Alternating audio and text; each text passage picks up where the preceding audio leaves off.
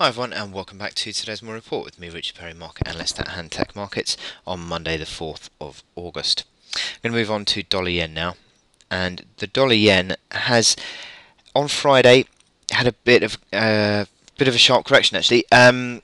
I did talk about the fact that it was trading entirely outside the Bollinger Bands, which does suggest that it was stretched, and lo and behold, we had a correction on Friday. And also, I talked about the fact that the initial line of support comes in at 102.30, which it also held above. So, a couple of sort of contrasting bits of signals there. But the fact is that it continually through this last 4 months, the 102.80 mark remains a pivot level.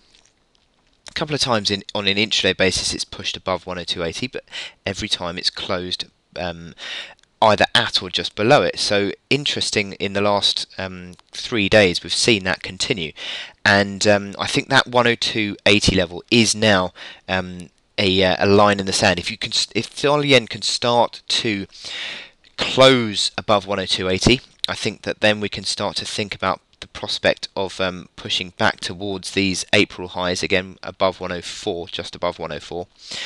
But at the moment, as we said, I think we're still trading in this band. I see no reason yet as to think we're breaking out, because each time in the last 3 days we've tried to push above 103, it's failed. And I think that is certainly a suggestion that at the moment the dollar bulls are not quite yet ready to break out. On the plus side for the dollar bulls, 102.30 has been a basis of support, and again that formed on Friday. You've got all these moving averages beginning to turn up, momentum indicators turning more positive as well, but a little bit stretched on the RSI, you would argue. So yeah, a couple of just sort of contrasting signals there on dollar yen. The fact is that if it can start to build above 102.30, then I think you'll see more pressure on that 102.80 mark.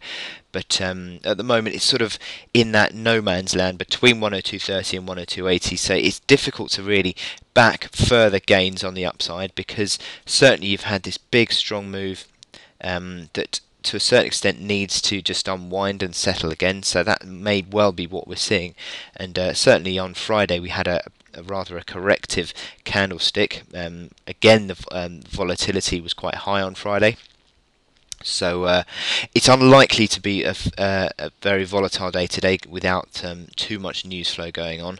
But at the moment it's sort of, as I said, between 102.30 and 102.80, and whilst that is the case, I think it's quite difficult to have a definitive direction on this chart. Although building support above 102.30 would be a positive, I think still being capped under 102.80 is just preventing me from going dollar bullish on this chart anyway.